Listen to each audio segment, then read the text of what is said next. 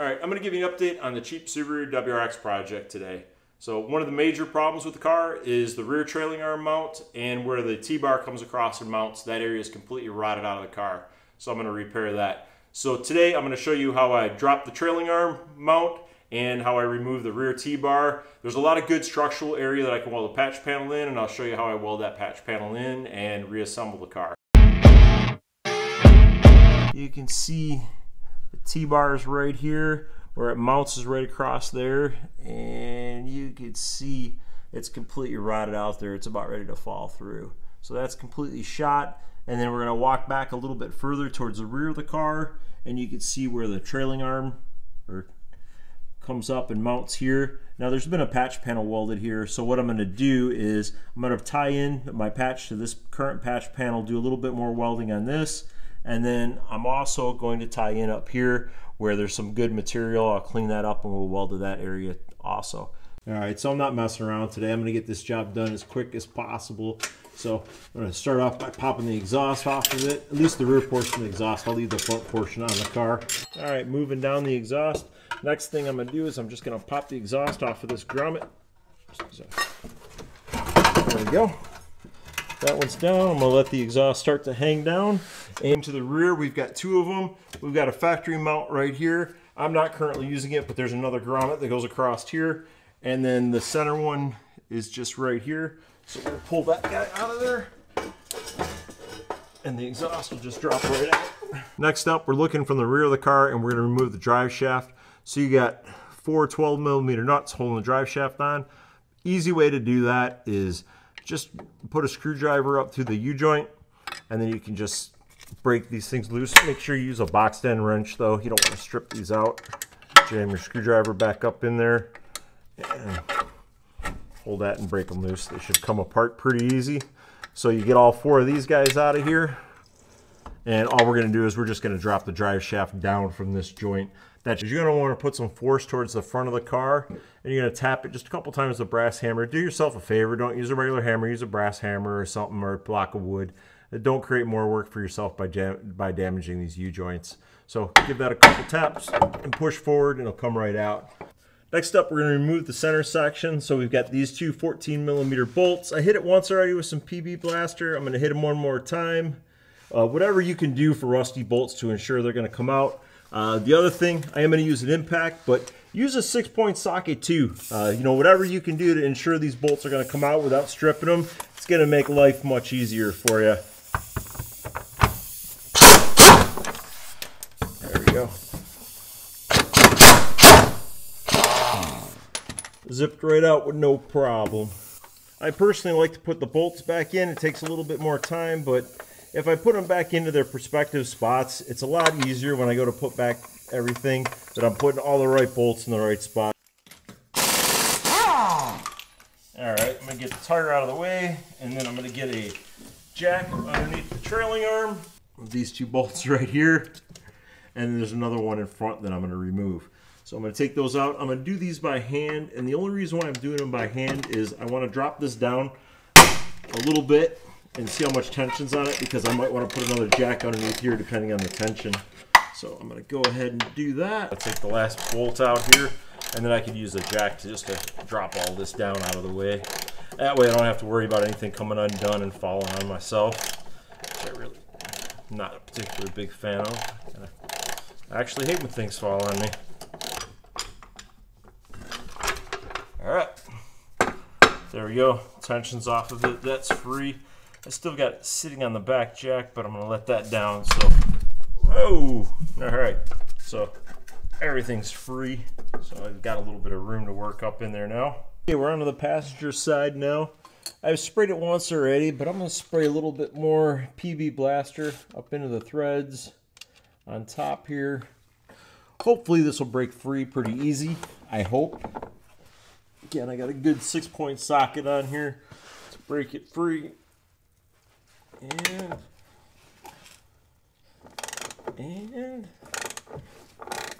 I think I got lucky. Right, the bolt that came out of here, this was a 17mm, and these 2 guys that I'm going to remove right now, these are 12mm bolts. And they're pretty crusty. I did PB blast them, And I'm a little concerned how these are going to come out. So I'm just going to loosen these up a little bit. And I'm not going to take them all the way out. I'm afraid that's just going to be an issue. Which could be something else that I'm going to need to... Yeah, okay. So not only am I fixing the area on the driver's side, it looks like I'm going to have to do some work on the passenger side now too. So one of these... yeah, sometimes things don't go the way you want them to. So it's good that I did it because I want this thing to be safe on the freeway. So the bolt on the back side, that whole thing's rotted out. So I'm going to fix that and put a tapping plate underneath. And this here, I'm going to hope I can get the rest of this out without breaking the bolt. It's a little snugger than I think it should be. A little more PD plaster just to... Maybe I can get it out without breaking it. Should be great. The less I got to fix, the better. To be honest with you, I've been dreading this project for a little while for things like this. But I decided now just to dive into it and just fix it all so it's safe to drive on the freeway. So, well, it looks like I just need to retap this hole out and it'll be fine. But, oh yeah, look at this rod hole. So that's where I just removed the plate from. So that plate was originally sitting up just like that. And then you could see big old rod hole there, and the back side of the plate, you can see where the bolt's still stuck in the plate. So what I'll do is I'm going to cut all the rod out of here. I'll put some new material in and a new tapping plate, and that'll fix that. Okay, we moved on to the driver's side now. I'm going to take these two 12mm bolts out. I know that this one here, the 17mm bolt, is rotted up here completely through, so it's already spinning. So I'm hoping that I get these out without issue. All right, well, we're off to a good start. Got them. One broke, 3. Ooh, they are crusty. Ah, all right, yeah. Yeah. Well, there you go. As far as breaking, I just broke that bolt off in there. So my idea to break a few things as possible, yeah, didn't work out very well. So that's going to be another fun one. So I'm going to have to drill and easy out that out of there. All right, we got this emergency cable they don't want to take off. We're going to have to move this out of the way so we can drop the T-bar bolts. And they should, yeah, these are going to come out no problem. Got the bolts out of the cable, now I can swing that cable out of the way. That should give me enough room to get this crossbar past. So I'll do the same thing. The opposite side has 2 tie downs just like that, so I'll remove those 2. So I'm going to remove those guys, and I'm going to get this bracket out of the way. This bracket, you can see, comes up and wraps around the T-bar. So that needs to be out of the way to get the T-bar down. I'm pretty sure this is a Michigan car, or at least a northern car anyway, with all the salt rust on it. Alright, the last few bolts that I got to take off are these 8. So I got 4 right here. I just broke these guys loose. I'm going to get these 4 out of the way, and then I got 2 on this side wall and 2 on the other side wall. These guys will probably be pretty snug. Everything broke 3. I'm going to switch over to the air ratchet, and I'm going to do you guys all a favor. Either mute this, or maybe I'll put some cool music behind it so you don't have to listen to this awful.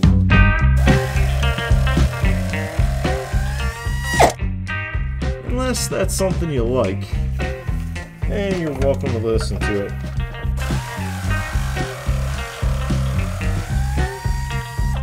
So every one of these got stuck in the socket, and I've had to climb out from underneath the car and knock it out of the socket, so that's been pretty enjoyable.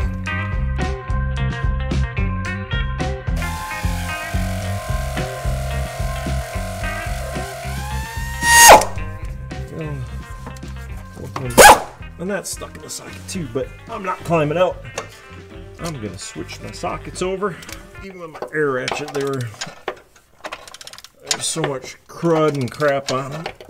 Each one's just gonna be a little bit of a struggle. But the good news is I had planned to go for a run tonight, And I guess I'm going to skip my run and I'm just going to use this for my workout today. All right, so we got that broke free. I'm going to lower this with a jack just a little bit and give us some more room.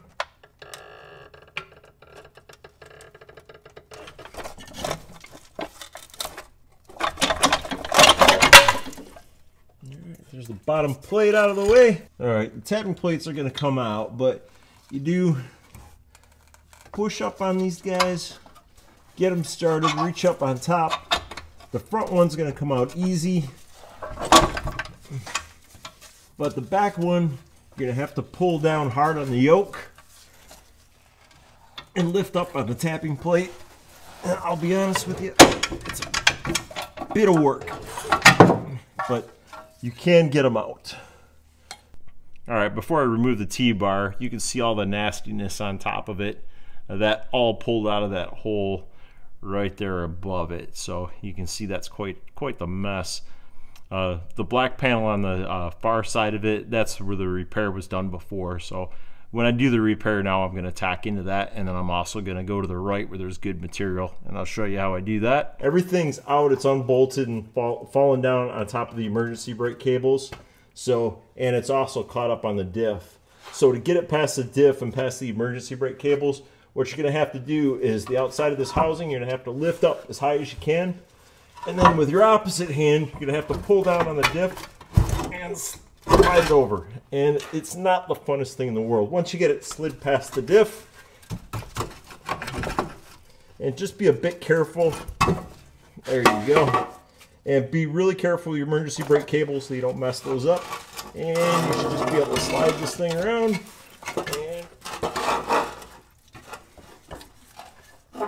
And out it comes.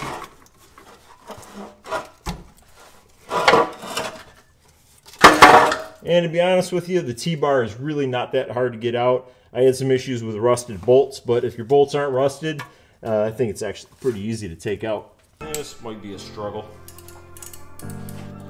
Ooh, I have a feeling I'm gonna have to cut this out.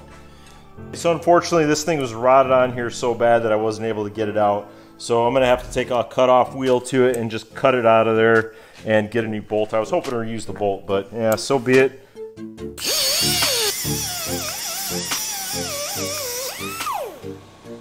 Okay, so there we go. End's cut off, and out she comes. It's a bummer we can't reuse the old bolt, but that's the way it goes. But anyway, this is done and ready to go back in. Okay, I'm just gonna make a quick cardboard template. You can make that out of cardboard, or you can make it out of the steel material that you're gonna use, but just so I can show you really quick, I'll make this one out of cardboard. All I'm gonna do is just take a couple quick dimensions off of here so I can transfer it onto the cardboard. Just to keep things nice and clean, what I'm gonna do for my bends is I'm gonna put the edge right on the table, and I'm gonna put my straight edge right over the top of that and bend these over just to keep them nice and straight. And then I'm gonna do the same thing here. This one's gonna go the opposite direction, this one's coming up. And then this one here is a cut line, so I'm gonna be doing them. Okay, that's cut off. And there's our bends that we need so far. We're also got another bend across the back side of this. Is going to be an inch off. And then what's going to happen is these corners will get cut out. This one and this one.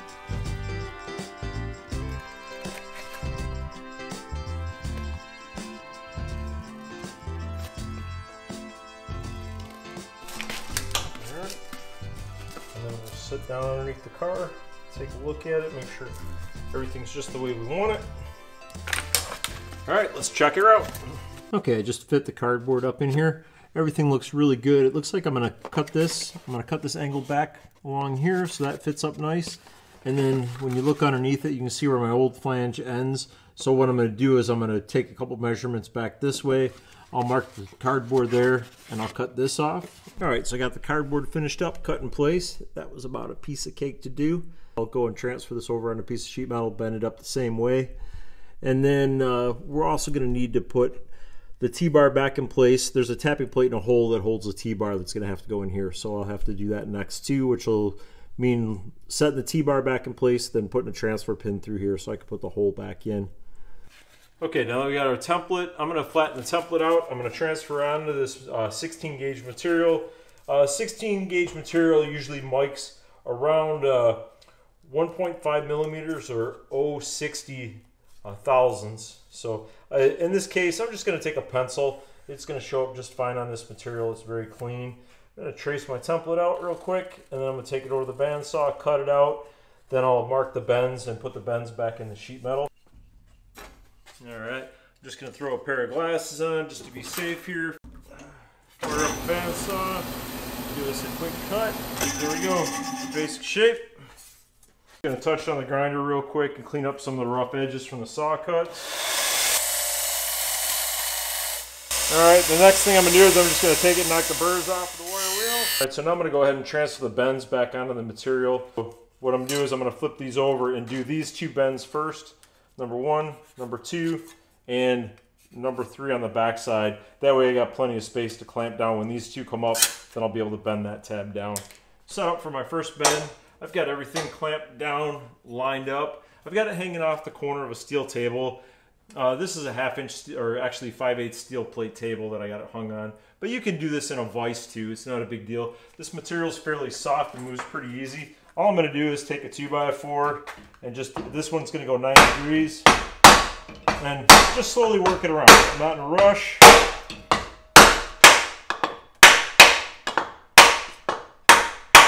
First bend's done, and again, you can do this in a steel vise. I got a pretty sharp edge on the table, which is no big deal, and I need these corners to be fairly sharp. But if you were forming aluminum or something like that, you want to do this against the grain, and you want to use a much bigger radius if you're working with aluminum, because the last thing you want to do is split the inside corners on the aluminum. Alright, so I finished up the patch panel, so that looks pretty good. I've already had it underneath the car a couple times to fit it up. I've had to clean the corners up, put some radiuses on it, and clean up some of the edges a little bit to try to get it to fit good. So it fits really good up underneath there. The next thing I'm going to do is I'm going to put a couple sheet metal screws on a few of the flanges, get that mounted up there where I'm going to weld it. Then I'm going to put the T-bar back on, transfer the hole through the bottom that I'll have a hole through. And what I'm going to do, instead of welding the nut just to this piece, it's going to be a little stronger this way. What I've done is I've made a tapping plate to go on top of it. So what I'm going to do is I'm going to put a larger hole through this part, and then this part here I'm going to put an on-size hole to the nut. I'm going to weld the nut onto this plate, and I'm going to let this plate float. I'm going to use a little bit larger hole. That'll give me a little bit of tolerance, a little bit of room in case I'm off a little bit on the T-bar. I'll be able to adjust that slightly with a larger hole on the bottom. And then having two material thicknesses, this 1.5 material, that'll be a nice solid mounting point. So that's my plan. Let's get underneath. Let's put some sheet metal screws in, get that tacked in place, and get our hole transferred. All right, I got the patch panel in place. I got a couple screws in. I've got the last screw to go on top. I did put a pilot hole in top. It's just way easier. I am using some self-tapping screws. There we go. Everything's in place. Everything looks good. The other thing that I'm going to do before I take this out is I'm going to put new lines around here. I did clean this up good, but I want to make sure that where I'm going to weld is I'm going to weld all along this flange, along here. I'm going to bottom edge all this weld, and then along here, all the way across the top and down. So this thing's going to be rock solid, but I am going to do a lot of welding, so I want to make sure that all this material is really clean before I start welding on it. All right, I got the T-bar in place on the far side or passenger side. I did put the main body bolt in, and I did put the plate on just to make sure all the holes lined up. Now that I got the T-bar up in place, I'm going to take a transfer pin. Looks like that. It's just a pin with a point on the end of it. I'm just going to put that up through the hole. I'm going to nail that a couple times with a hammer. That'll give me a nice transfer point. So I'll take all this apart and drill the holes in it and weld it all together. T-bar out of the way. I can tell you that it wasn't the funnest thing to put back in here and take out, but I've got the hole transferred here. You can see where the mark is. I'm going to take these three screws out, put this on the bench so we can put the hole in and put the tapping plate on the back of it. These screws are really important too because one, they locate this, so when I put this back in, these three screws are going to locate this before I start welding it. And the other thing with these three screws is it's going to hold these flanges tight while I weld them and position them, because it's definitely hard to hold up here and try to weld it in place. So these screws make it so much easier to weld in place.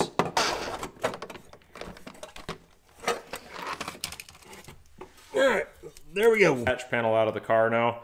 what I did is I clamped my tapping plate that I'm going to use on the bottom of this. So when I drill my holes through, I don't have to do it twice. I can just drill through both materials. They'll line up perfectly this way. It just makes it easier. Right, we're in the mill vise now. I already lined it up, and I'm just going to fire this thing up. I'm just going to put a smaller pilot hole in it first. I'm going to drill a 5/8 hole through here now and get it opened up. I do have a 1/2 inch bolt. This is the right length. I was looking for, the one that came out was a 12mm bolt. It was 90mm long. I was having trouble. I found them at 80mm, but 90mm, not 90mm long, so it'd be too short. So I wound up using an American bolt. I typically would never do that. I wouldn't use an American bolt on a Japanese car or vice versa, but it's what I had, and you know, sometimes on projects like this, it just works out that way. All right. So now I got my hole through both plates. Now what I'm going to do is unscrew these guys, take them off. I will weld my nut to this guy. That'll allow him to float around. And then what I'm doing is I'm going to go back in now and open this hole up, so I got some room for this nut to float around in the hole. I'm just going to put a couple good solid tacks on the nut, get our tapping plate together.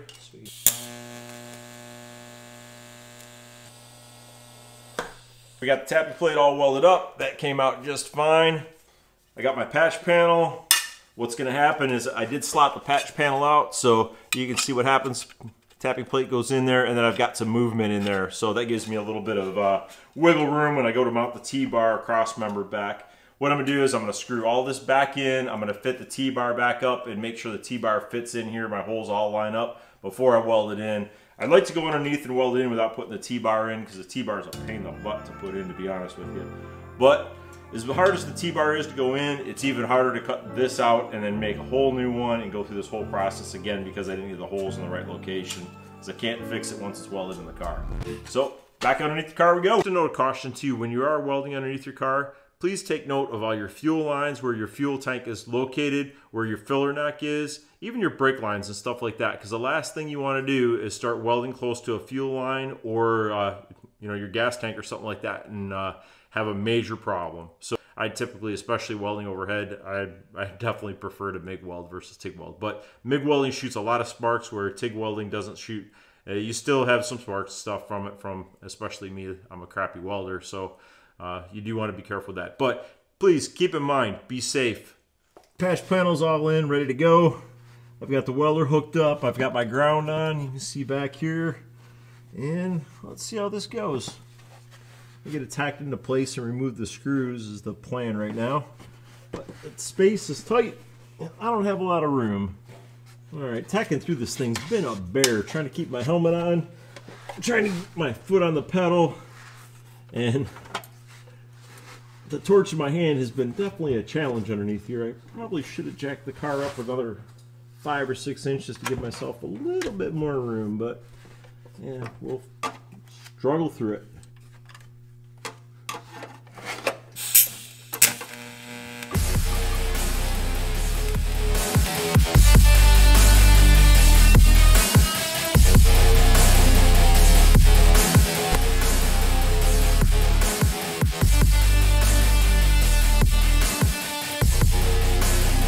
All the welding work's done. I did take a wire wheel and a grinding disc and clean up some of the welds. I'm going to give it a quick coat of chassis saver. It's kind of like Pour 13. I guess it's a poor man's version of it. Although how much I paid for it, I don't think it was very poor. But I'm just going to take a brush, go along. I don't really care. I typically like to spray something like this, but in this case, I don't really care. All I do is I just want to save the material from rusting. So the one thing that I really don't like about this stuff is it takes forever to dry. In about 10 minutes, I'm going to start putting this thing together. So I should have wet paint all over me and make a big giant mess of this as I'm just going through and fixing some of the things that got screwed up as I was taking the car apart. If you remember right, this mount here where this plate comes up for the T-bar cross member, I ripped this whole nut plate out of here when I was taking it apart. It was all rotted. So I went in and I made a patch panel, put a new nut in here and welded that all in. So I'm just going to give that a quick shot of paint. Over the driver's side or left-hand side of the car, I forgot about this, but I also broke a bolt when I was taking the plate off for the T-bar cross member. So I'm going to have to drill and tap this out of here too. One thing you want to keep in mind when you're drilling these things out is make sure you center punch them and drill them dead center. Soft screws. So just make sure you're centered, and you should really drill like butter.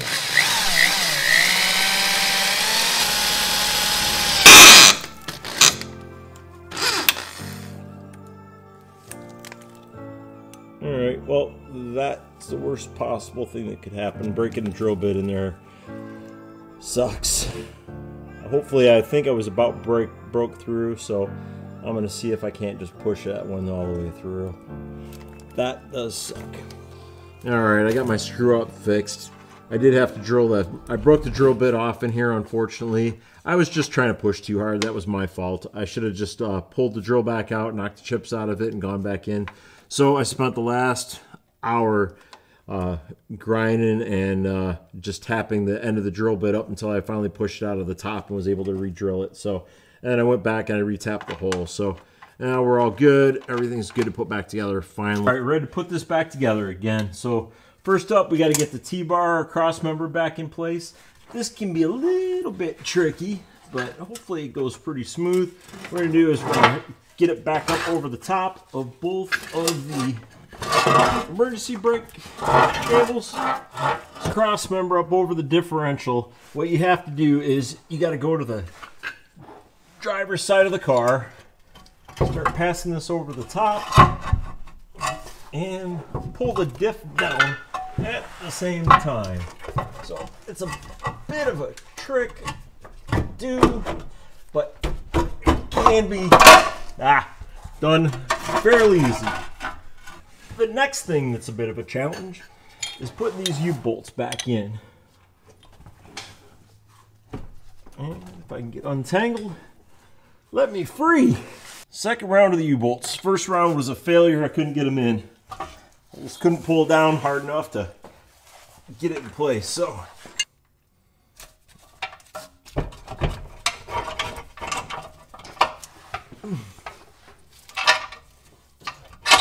alright, that was the hard one. Now the other one's going to be a little easier to put in. I'm going to line the diff plate up and get this guy in here. There is a big indent in the back of this. This has to go towards the back and next to the diff. So if not, it's not going to clear the diff properly and you'll never get the holes lined up. What I'm going to do is I'm going to snug up these 17mm bolts. That's going to draw this cross member together a little bit more, and I'll be able to get the 14mm bolts on the side. So go ahead and do that. Okay, now it should get these 14mm bolts to line up pretty easy. Should just be able to move the cross member around a little bit. Yeah, there we go. Back on the driver's side now. I did put the bolt through the passenger side cross member. I got that just hand tight right now just to hold the position. So next up, we've got this plate. This guy goes back on the top here before we bolt him on. So that just lines up there. The plate goes on the bottom side like this. And then our new bolt's going to go through. So if I did everything right, this should line up perfectly. It might take a little bit to get started in the tapping plate. Might have to play around a little bit with that. Let's see. Put the trailing arm up. I'll give you a quick look at all the patchwork that we did. So you can see here that all this was welded in place, all across the top, all through there. I even actually put a bolt through there too. I was getting a little bit close to the gas tank, so I was just being careful there, but you can see where everything's all welded in. So last up, trailing arm to body. So this is going to get torqued to 85 foot-pounds or 115.24 Newton meters.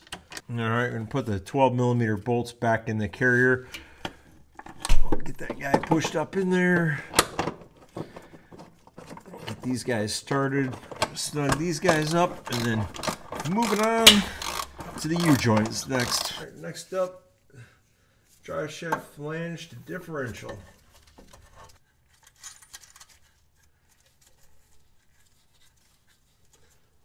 And I'll tighten everything down, 12mm wrench. I'll do is I'll hold one of the tires or one of the wheels. That's going to wrap up the repair for the Subaru. Everything worked out good. I've been driving around a bit. Everything feels nice and solid going down the road. I've hit some big bumps. I've gone down some dirt roads. And the car handles and performs great. So everything's all completed on that repair. And you know, like I said, just to recap a little bit, don't be afraid. I mean, this was a big project, pretty labor intensive. Financially, not much money involved in it. One piece of sheet metal from Home Depot, I think I paid $11 for, and a couple bolts, so really not much. The only maybe heavy repair specialty tool that you're going to need, and you could get away with a very inexpensive, cheap 110 MIG welder that'll plug into, you know, any type of 20 amp household plug. As long as it's a heavy duty 110 plug, you'd have no problem with it. So really, anybody can do it. I want to thank everybody who's been watching and subscribing. It's been really great. I just kind of do this on the side as for fun for myself. So it's great to see people who are liking my videos and subscribing to them. So hey, thanks a lot, guys. I really appreciate that. I'm Mike, and thanks for watching 33 Mile Garage.